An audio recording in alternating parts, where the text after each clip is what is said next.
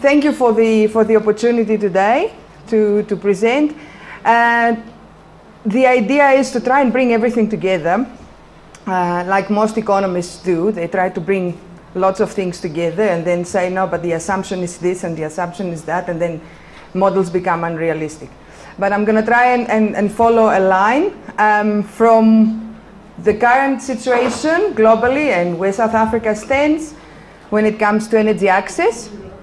Continuing to a few ideas on technologies, although I'm not an expert, and I'm very glad that the two first presenters spoke a lot about technologies.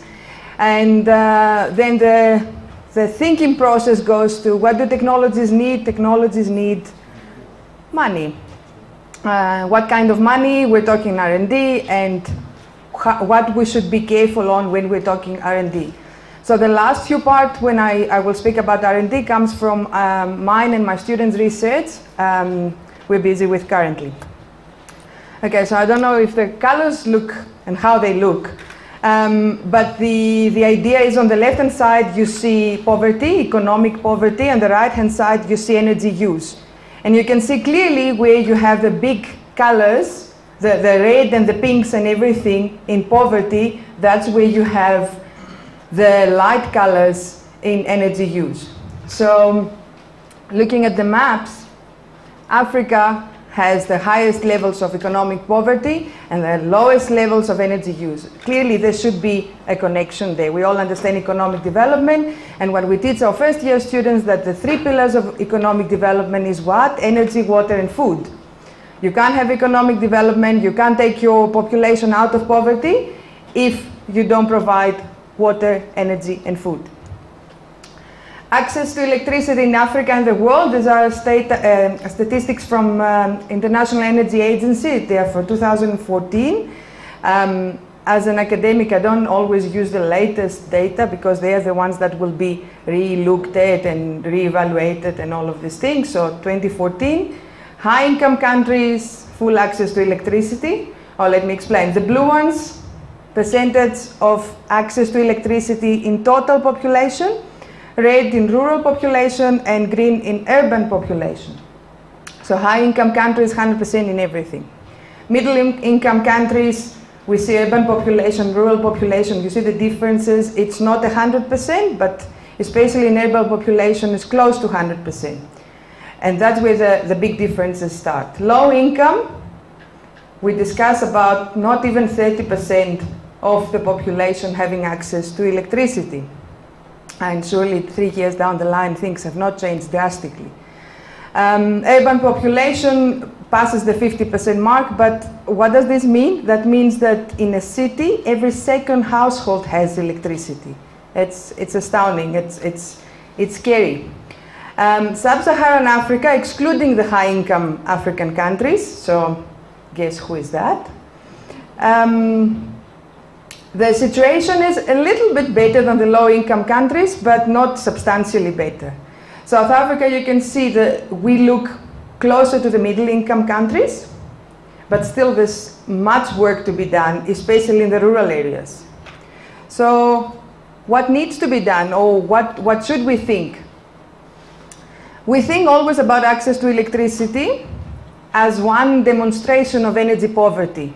However, energy poverty is more than just the access to electricity. So a definition that I always like, it's a 2000 definition, but it includes, it's very inclusive of all the issues that are around energy poverty.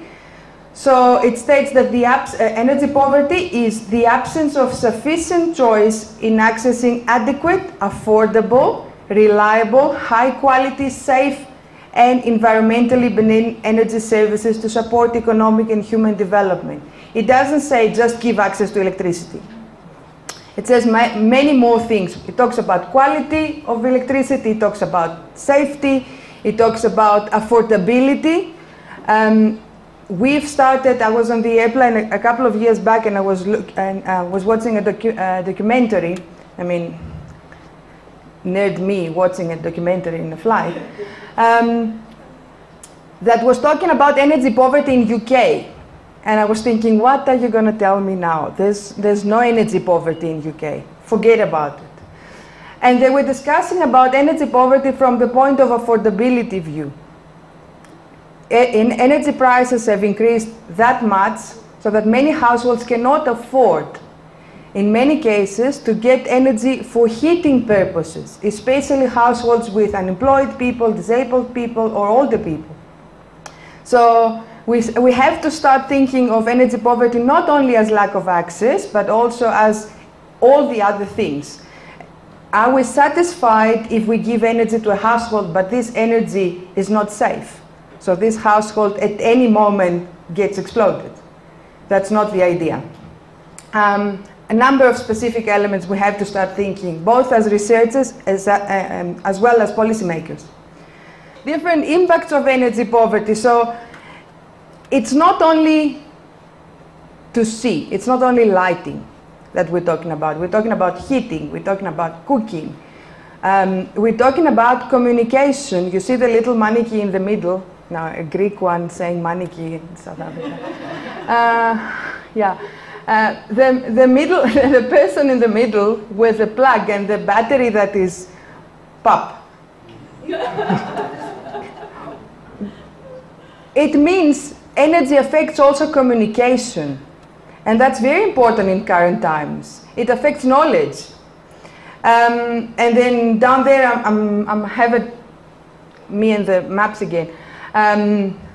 Population without access to clean cooking. So you see, the important thing is to see where is the colors. And again, the colors are in the southern part of the planet. What have we been doing all this time? We've been thinking inside the box. So how to get the grid to the people to connect them with electricity. We haven't been thinking like what we heard from the previous presenter, outside the box. We have started thinking about technologies, but many times the technologies are staying in the labs because they're either too expensive or they're not commercially acceptable, or the people don't know about it, or they don't know how to use them, so they just stay where they are. So we think outside the box, but how can we think outside the box? What will help us? So another little graph, International Energy Agency again, the latest Energy Access Outlook, the 2017.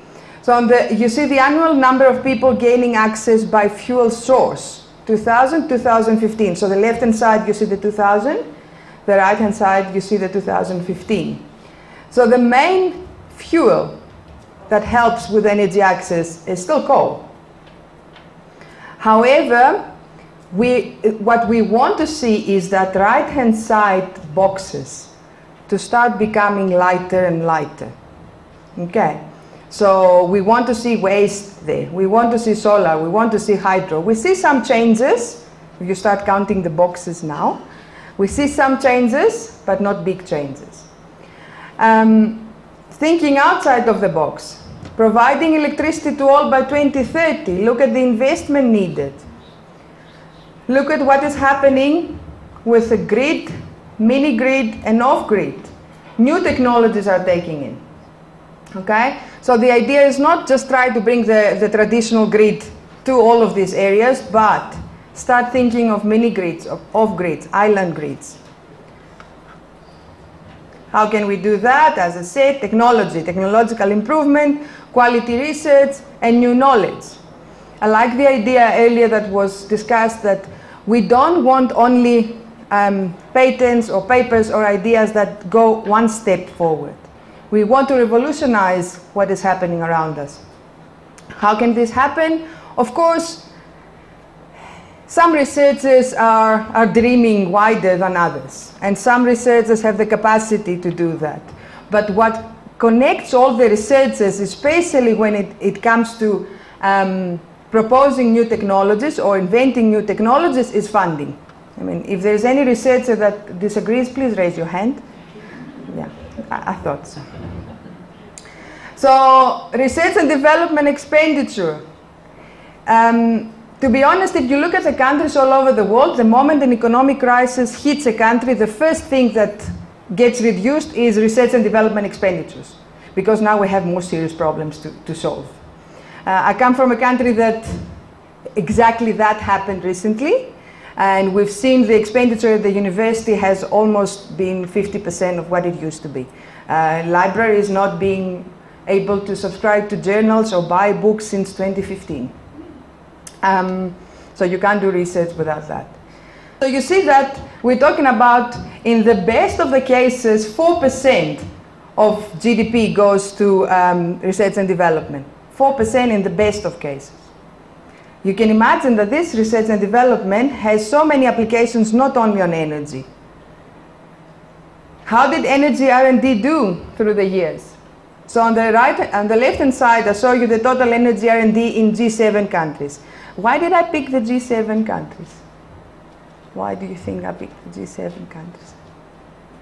Because there's no data for other countries. There is data on annual reports of some governments, of some countries, every year, every second year, every third year. You have energy R&D, but in some countries they give you the different energy applications of R&D. In some other countries they don't. So it's not quality data that you can present somewhere. So, and this is changing, I must say. The problem is we don't have time series yet. So total energy R&D in G7 countries, you see through the years it has been decreasing.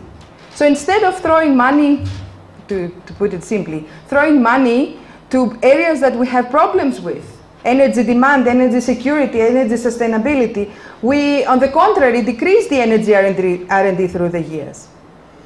The graph next to it with the colors, it's just an indication that if we translate that to million US dollars, we basically have decreasing or constant energy R&D.